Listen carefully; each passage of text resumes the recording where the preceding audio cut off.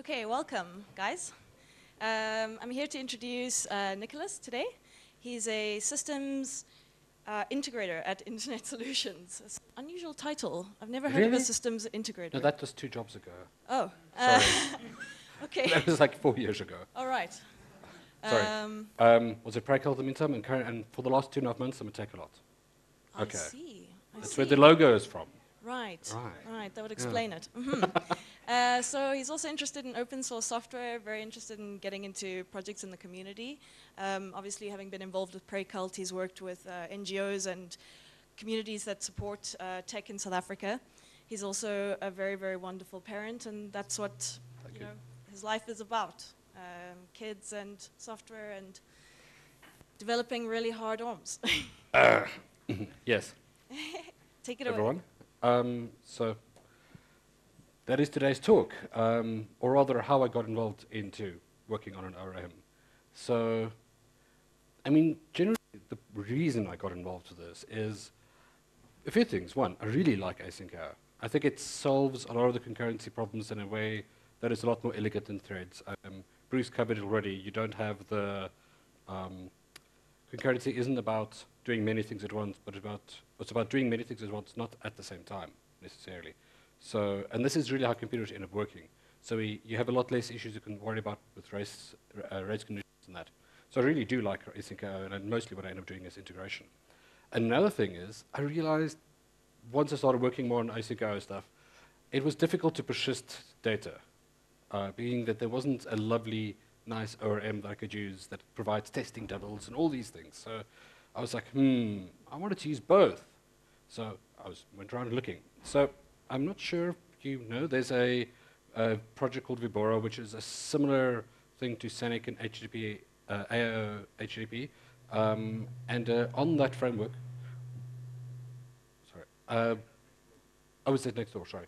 And on that, on the forum, some of the issues in GitHub, we were discussing, well, is there any ORMs that anybody knows of? We work with asyncio-based frameworks.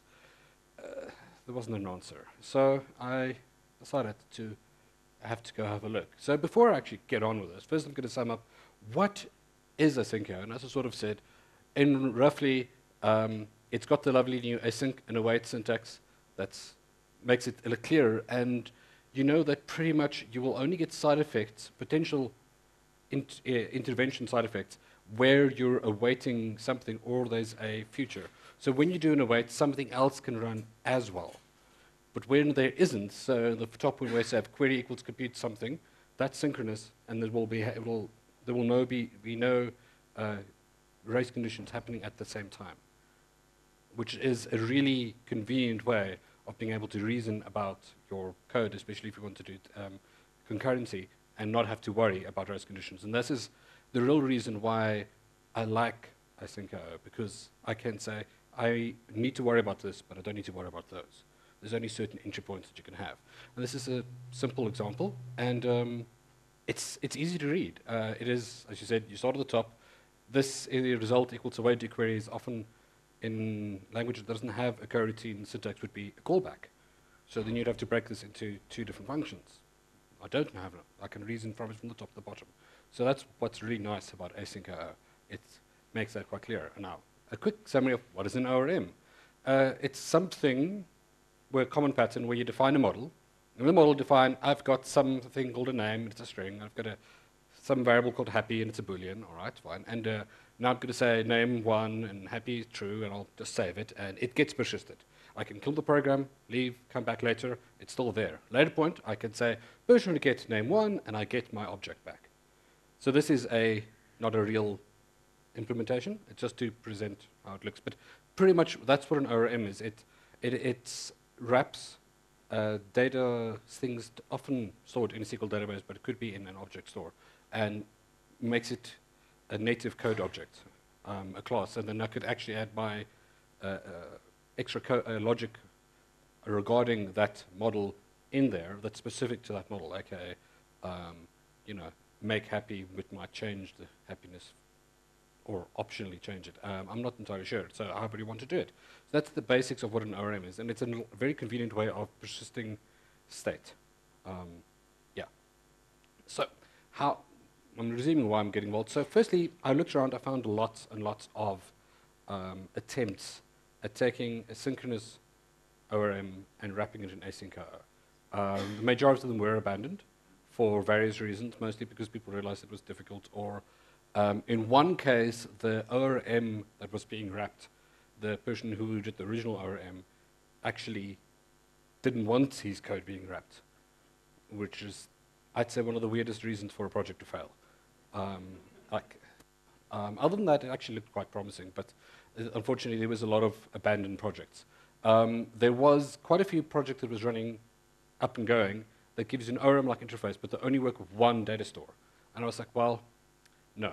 I am that kind of guy that would love to replace my Postgres database with a SQLite in-memory database while I run tests. Like, that's a very convenient thing. I did a lot of work with Django and sqlAlchemy, and that's something you can do easily. So I want that as well. Or they just didn't work when I tried them. So, you know, it was not that great, the slip, because it was slip. But then I found Tortoise ORM, and lovely little mascot. And it was a simple design. It actually worked when I tried it. And whoever was doing it was Andre Bonjar, who started it, wanted a Django-like interface, because that's another, well, he came from a similar set of world, where we're using the Django-style models to define objects. He said he liked it. So I said, sweet, all right. This is how I got involved. I really feel that you should all do this. Go up to a project and start with an issue that's titled, wow, this is nice. I'm proud of myself there. I actually, there's spelling mistakes in that here. This is actually what I posted. So I was probably too excited to notice that I made grammar errors. But it's okay. Andre is Russian, and I don't think he ever complained about my English, which is fine. All right. But yeah, so he was very receptive. He said, sure, please use it, please come up with things. I said, well, there's a few missing details here, which is, there was no proper test suite. You had a whole series of examples, and there was a lot of housekeeping needed to get done. So even though dealing with Andre was really amazing, he knows databases much better than I do. I've learned a lot. I really have learned a lot about how SQL databases misbehave, and they really do. Yeah, I'll get to some examples later on. So I decided I'm going to start with housekeeping, doing simple things like setting up static analysis, set up tests. And the initial test was very, very slim because I could only test things that didn't touch the database. So I think the initial test coverage was like 10%. It was pretty bad. But we set it up in CI and Travis, so now we have tests running all the time. So that's great. We can now measure our improvements. So that's the first things that I do on pretty much any project I ever work on. Things that I normally don't do on the projects I work on is write documentation, which, yeah, I did here. Write a whole set of test doubles, which is it's a whole other topic with the testing. So when you do testing, I don't necessarily want to test against the real thing. I don't want to test against the real service. I want to test against a double that I can replace. And when I'm doing persistence, I don't want to test against, say, my production database and change data that's not persisted forever. I want to be able to have a double that can be replaced at a time and then, just run for the test, and then I can throw it away afterwards. It's a proper pretend database, which in this case could be any database, actually, because it's done, the way we modeled is Django tests. If you run Django tests, it does a setup and teardown of a database, and often you configure a different test database than your normal real database, and more often than not, the test database is an in-memory SQLite database, which is great. It makes tests run fast. Obviously, there is differences, but that's okay. Test doubles are not supposed to be perfect, and retroactively write tests for that I don't know. This is something I don't normally do, except I've started doing it at work in the last 2 months, so this is a bit out of date. I do now normally do it. And obviously using my own code. That was a new thing. I'm sure you all know. Normally you just deploy code, other people use it and tell you there's a problem. Yeah, you try it yourself and you go like, no, that doesn't really work. Anyway, so as I said, with the testing, we had examples. We have plenty of little examples that he built on how he wanted to have this used. And they worked. So I said, well, we could just take those and use fat tests. So this might be contentious when it comes to doing tests, and people say you should not have fat tests, you should have slimmer tests because they are less likely to fail. Well, I'm like, well, no, I think fat tests is a great place to start. They fail, which means that if you refactor something, then they fail if you do it wrong. So that's great. So we started with that and wrote a lot of unit tests. And the big thing, which unfortunately is just a little pointer, was redoing transactions so that our tests would each roll back the database to a known state before the next test run, so that the test can be run in any order and will not fail randomly. So there was actually quite a lot of work that I did on that to get tests up and going. And inevitably, as you work on a project, I'm sure many of you know, you start a work project, you come in late, you look at it, you think you understand it. The more you look at it, the more you realize, I'm missing some points here, I don't know. So this is evidently what happened. So how do you use a thing? What do you do with this? What is correct behavior when it comes to data retention? A good example is, does limit make sense for deletes? So if I say, delete everything where the title is peanut, but only the first 10 of them, like, does that actually make sense? Like, you just contradicted yourself. You said everything, and then you said only the first 10. You know, so how do I know these things? And this is, and the question obviously arises, what is actually a good ORM? So,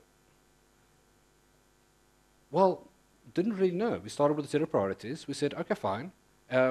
We wanted to minimally dictate how your project structure is. So if you used Django, you'll find that it's very bossy. You have to have the project set up in a certain way for it to work. But once you get this boilerplate all set up, it works great.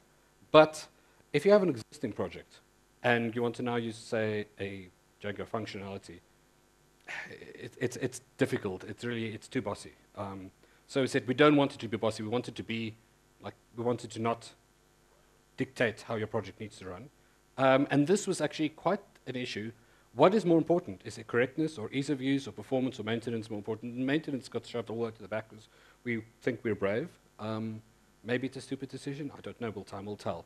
But you can clearly see the mascot is a tortoise, and performance is not at the front. Like, performance is important, but the point of an ORM is not performance. It's convenience. And it's only convenient if it is obvious and does what you expect it to do, which is why correctness is the first thing. And the next thing is we need a community. We were 2 people. Don't think that qualifies as a community. Don't have one yet. We'll get there, I hope. So, right. And then a discussion of what is a good ORM. I keep on forgetting this screen here. So at a high level, it's something that allows you to reduce the complexity of your application, because I want to just persist data. I don't want to care exactly how it's stored. I just want to say, I've got this object, it needs to be saved somewhere. Done.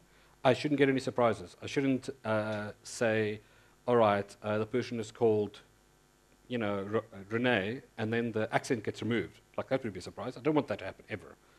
It should have the features that I need, but not necessarily the ones that get in the way. And the reason why we came up with that is sqlAlchemy and what's the big Java ORM? Forgot the name now. Hibernate. They have so many features that you don't actually know which one to use.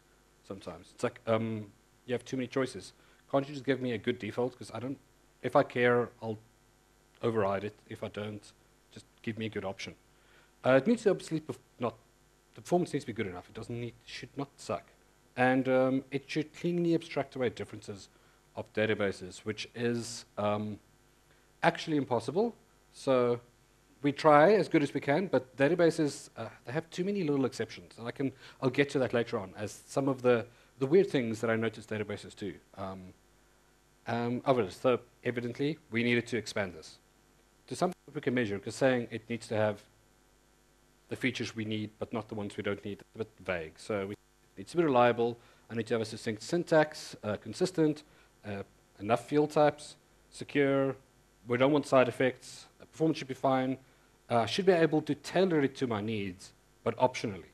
And this is sort of countering the effect of where instead of giving you too many options up front, you start with the base thing, but allow someone to change it.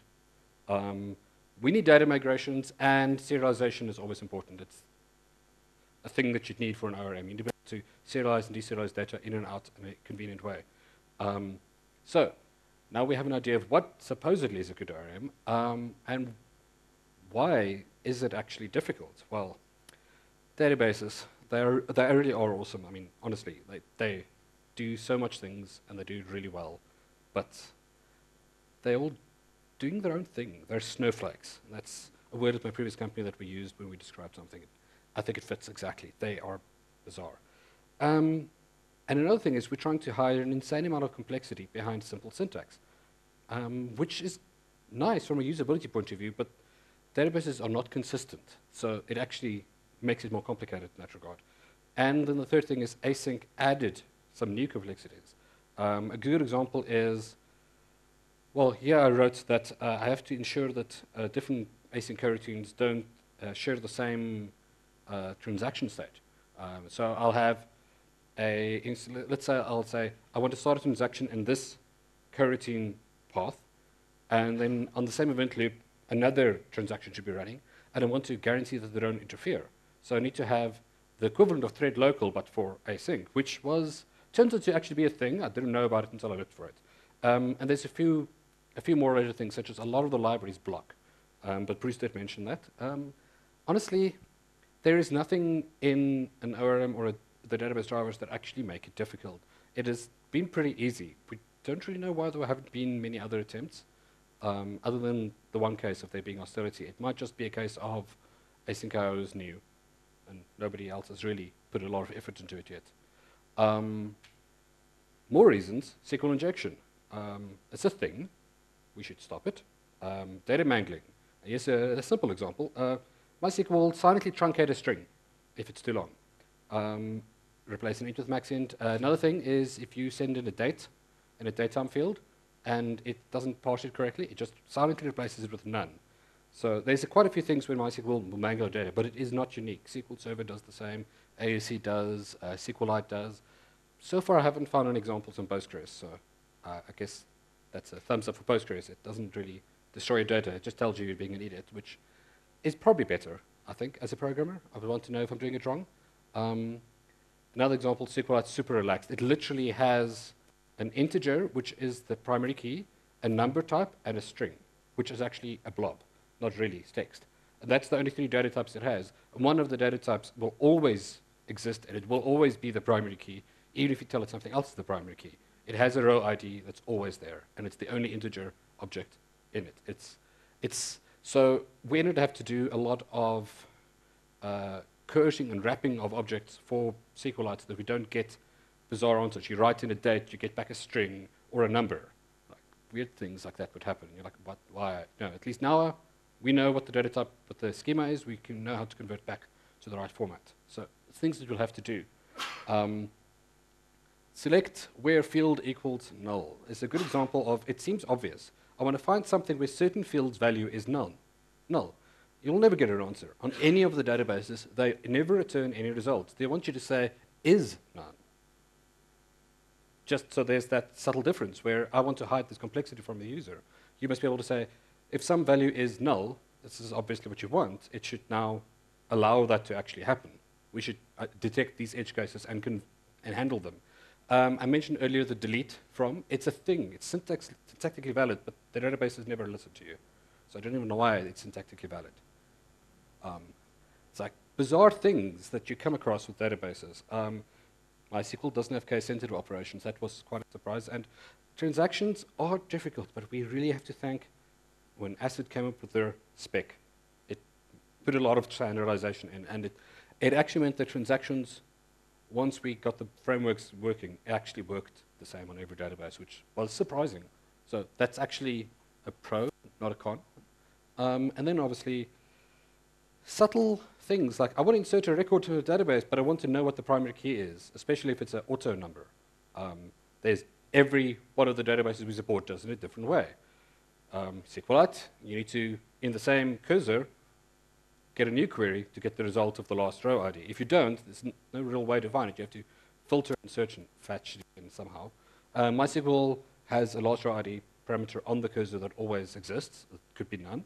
And Postgres, you have extra parameter where you say, well, and this insert statement should return, and it can be anything, which is actually quite lovely. I can make it return a generated value from a join or some other thing. It's okay. It's actually that was actually quite nice to discover. So that is a sample of reasons why I think ORMs are often quite difficult to develop on, because there's too many little things going on, and there's a lot more. I'm sure many things that I don't know. So how does Tortoise compare? It's okay so far. I mean, I think we got the syntax down right. We modeled it after a syntax that we actually liked. We've spent a bit of effort in making it consistent, and I think it has enough field types, because as I was starting to write sample applications, I haven't gotten a point yet where I'm like, I need this field type, you know. But that's subject. It's my opinions. It's not really true. When it comes to secure and reliable, we haven't tested it. We don't know. We hope. We will have to come and actually determine what that is. So the big question marks, I don't know. So we've done a fair amount of work on preventing side effects, but I don't have confidence in it yet because I haven't thrown a fuzzer at it. And the hypothesis as a fuzzer is great. I love it, and it always causes crashes. So let's see if it. And a database is an ORM is a perfect case for use of something like hypothesis fuzzer. I want to be able to generate potential edge case data and ensure that it transforms to and back and doesn't change at all. And this is where a tool like hypothesis would really be useful. So it's something I want to do. I haven't gotten around to it. Performance, I'll get to that later. It was really bad. I mean, our mascot was a very good representation. But it's gotten a lot better with very little work. But there's a lot more to do. And we have not spent any time in really doing tailoring at this stage. It's something we still have to address. We haven't done data migrations. We decided they are too difficult to not do properly, so we will do that as a proper project. And Andre is actually working on serialization at this stage. The current project is working on, so that should come soon, I hope. All right, so there we have that. What is Tortoise ORM? Tortoise ORM is an object relational mapper, which is written for use of CPython larger equal to 3.5. We ran into an issue with 3.5.2. So I think we're going to say larger than 3.5.3 because they changed some of the syntax in asyncio. I can't remember which one it was. I think it's got to do with the event loop local variables, which we need for transactions. So it's to be designed to be used without enforcing convention, as I mentioned. We use a variant of active record if you're into ORMs, which I wasn't. I didn't know what that meant. Pretty much, it means that when you create an object, it mirrors what's in the database, when the data is stored, except we're not making it automatically persist. Some ORMs, like Rails, will automatically persist.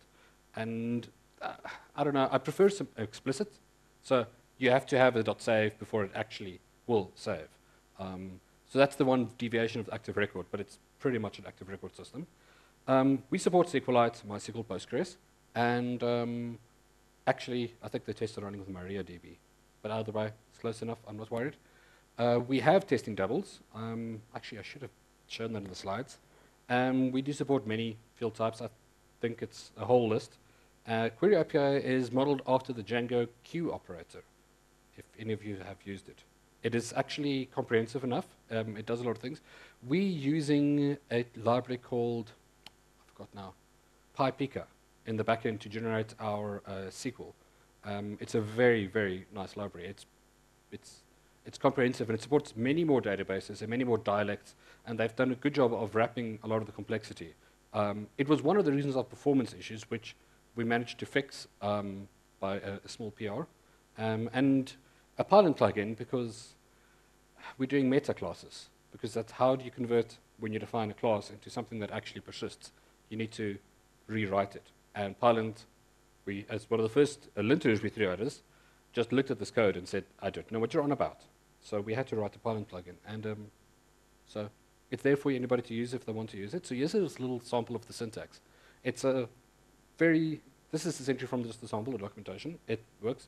So you import model and fields from Tortoise. You create a class which subclass is model, and you define some fields, and this looks very much like how Django models definition took. It's modeled to look much the same. We even have the meta class, but currently that's all. The only use for that is to define your table name. It's not much else, but it's modeled in a similar structure. We hope that being familiar would actually help people do knowing how it works. To get the initialization working, we liked the discovery portion of Django, but which is where we have this in the section here in the models. You define the model you want to include. You have a list of all the files that have your models, and it will only look in there. It will, when you run the tortoise in it will open those documents and process them at that stage, meaning that I don't have to have useless inserts lying around like some of the ORMs I looked at. And I really do like the fact that you can define a database with a URL, or some systems are implementing that. And so we said, no, even though we have an expanded thing, we provide a helper that will convert a URI into the expanded thing. And the syntax we used is exactly the same as Django environment syntax, which is relatively concise. And we have currently a generate schemas function. That's our sole attempt at migration to the stage. We're going to leave it at that and replace it with a proper migration system at a certain stage.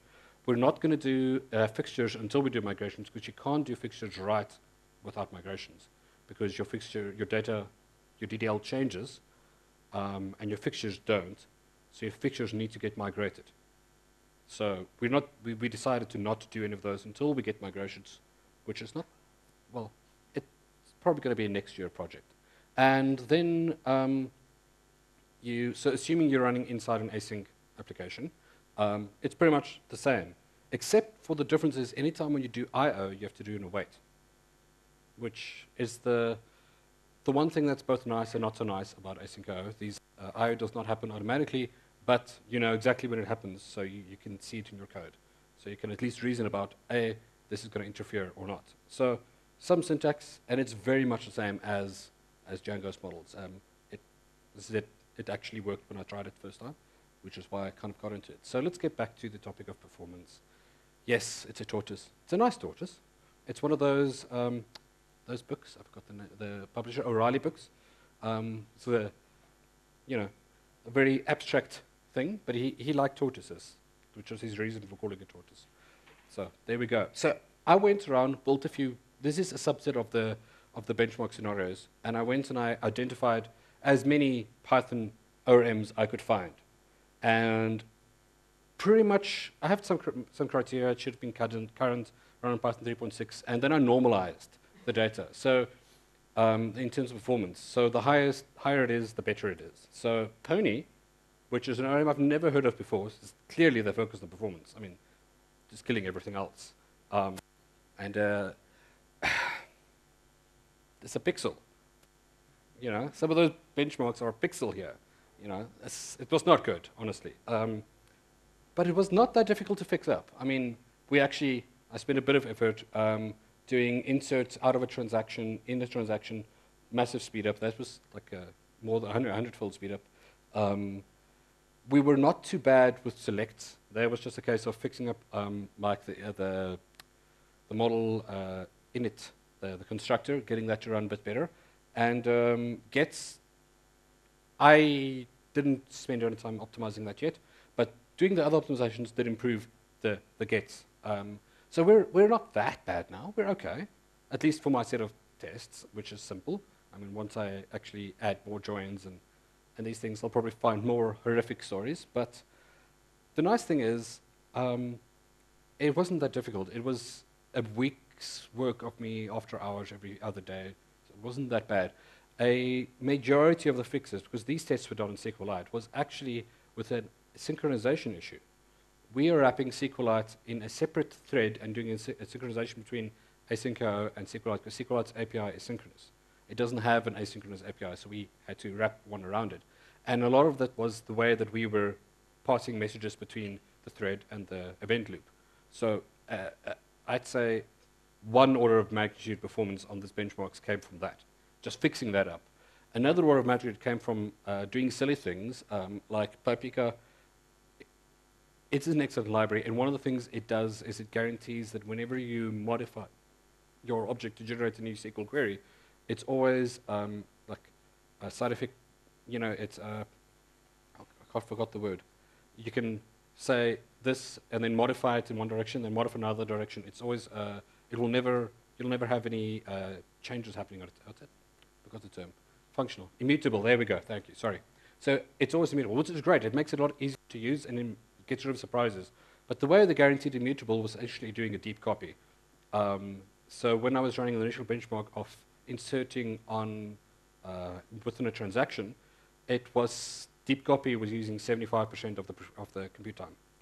So we managed to get rid of that, and with the help of them, not that big a PR, and it gave everything else a performance improvement, and optimized model instantiation, pretty much to the point where if I make it to make it run any faster, we have to. What's it? Quick. 5 minutes. Yeah, I have too much to talk about. I'll go quicker. We go. You know, I have to do code. We have to do code generation or C modules, so it's quite a bit of a plan. We do have a plan to release version 1 soon, which is mostly fiction connection pooling, which we broke when we fixed transactions. So we have to rewrite it. I don't know why it's not working. But we have tests that all fail, so that's great. Schema regeneration factor is halfway done. As I said, performance, I think we're okay for version 1. We're only at 91% test coverage. We really could be better.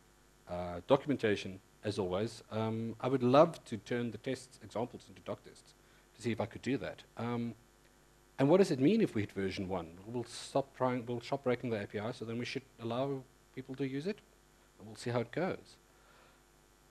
So obviously, these are things that we were planning to do after. We want to do migrations after. Serialization is, I think, for working after, although it might come earlier. Aggregate functions, we were using types as much as we could, but it was, I think that we had to put it in afterwards in the code. And I guess Sentry plugins, because, I mean, they're quite useful to find issues. So if you have this registered, you can then see what SQL queries was happening, and whatever the community has to come up with. So the next step is to try and build a community. GitHub has a lovely guide on open source guide. It's a URL, and it's they've got about 8 like little blog posts that are quite detailed and talking about things that worked well for open source projects and things that didn't, that you have to watch out for. So we currently have 3 code contributors, 2 extra people that talk on issues, and more than 100 stars, which is the most of any project I've worked on. But how do we get more of the people that actually just look at it, to use it, and come back with feedback? Because, I mean, we've only had 2 people who came back with feedback from 100. We need more, or 3 if you include an extra contributor on that. So that's one of the things we really need to do. And obviously fix up all the little missing things about what makes a good ORM, but we're going to do that after version 1. For some reason, he decided he wants to call it version 1 something that's going to be an API stable interface. And that's really it. All right. Thank you.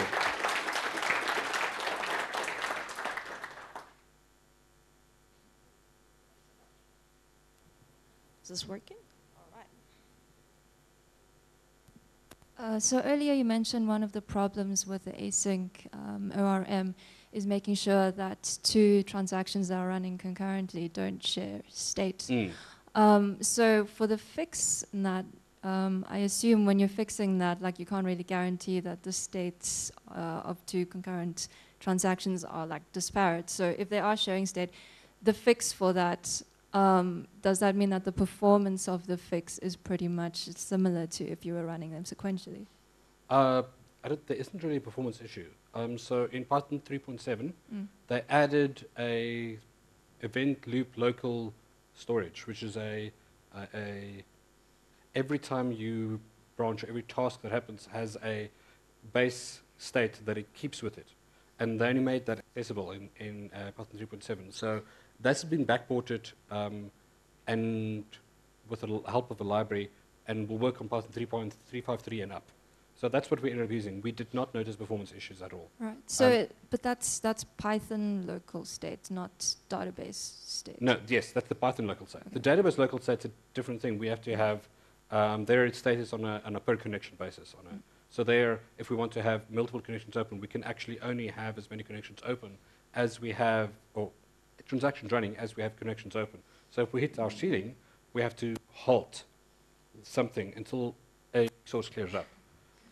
So this is part of the, I think this is one of the things that broke with the thread pooling that we started to get around to fix. Okay. But we're not exactly sure what that issue is. Okay, I see. Thank you.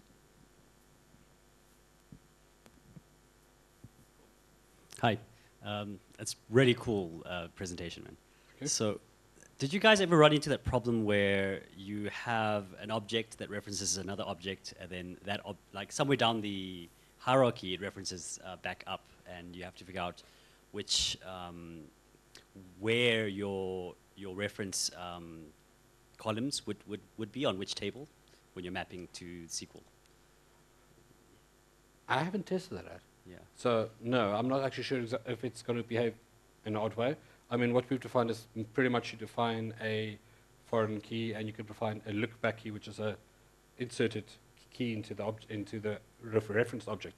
I actually haven't thought that I might actually have what happens if I do a cyclic setup if there's going to be a problem. Because I found with ORMs that's certain ORMs solve that in different ways. So how I think we're solving it, because I'm just thinking about how the code is done. We first build the one side of the sources of where the foreign keys are defined, and then as a post process, we add the objects on the other side. So I don't think it'll be a problem. It should. I will have to test it. Thank you. Good idea. A remark on the delete with a limit. I am pretty convinced that different database implementations will handle differently. But the place where something like that is useful if you want to delete a lot of stuff, but you don't want to lock the table for a long time. So that's a valid point. In a case where your database can actually identify which records are the first 1,000 pretty quickly, and then stop looking for more, that's useful. So find them, delete them, free up the table, other people do some work, and then rerun the query again. Thank you. Until it's cleaned up. There is an issue on GitHub as to a question as to if we should allow this or not, because it seems conflicting. Some databases don't honor it. I know for a fact that SQLite doesn't, but some might. I mean, we have to test if they honor it or not. But it's a good idea. Thank you. Okay, so for some databases, for some ORMs, I find obviously you abstract between different databases, you know, your Postgres, your SQLite, and you kind of have to do like a lowest common denominator when it comes to supported features. Have you given any thought to perhaps supporting features that are perhaps more database specific, but perhaps have like a uglier implementation in, say, another database? Yes, we do. So the case for that was a JSON field is a very useful thing, whereas in Postgres, it's got a JSON field like type there, and you can it's indexable and all these things. Whereas in other databases, it's not. So we're actually just storing a serial blob. So searches on it don't really work, but most of the features, as much as we can get work. So we have a policy that we want to emulate missing functionality to as much as reasonable. So yes, we're trying, but this is it. Some things won't ever work right. Great presentation. Thanks so much for the work in the community. That's very nice. Okay. I wonder if I believe you're using the default event loop for Python in your tests and everything. I wonder if you tried like another custom event loop for like performance tests or something like that. There's like, I think Trio is one of them or something like that.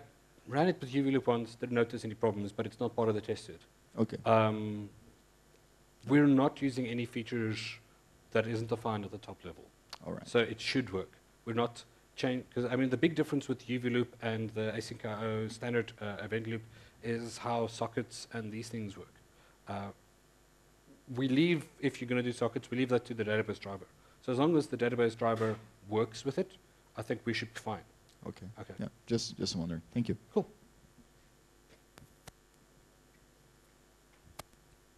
I noticed you mentioned supporting CPython greater than 3.5. Is there some reason it wouldn't work with other Python implementations? Not, it probably should. I suspect you wouldn't be too difficult to get it to work with, what's it, PyPy. The one catch was we didn't know if we wanted to support PyPy because the Postgres driver we're using definitely failed to build with PyPy. Whereas the MySQL one and SQLite ones, SQLite one is pure Python, they will work, I think. I'm fairly certain they will work. So we could probably support it partially, but we haven't, there's bigger issues at this stage.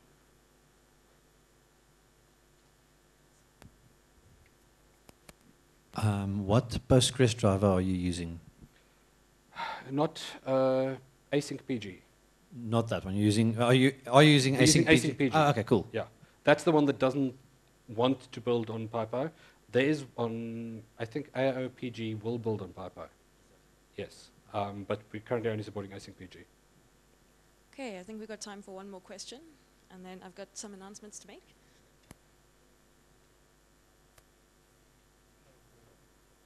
Okay. Anyone else want to ask a question? Behind All you. right. Andrew?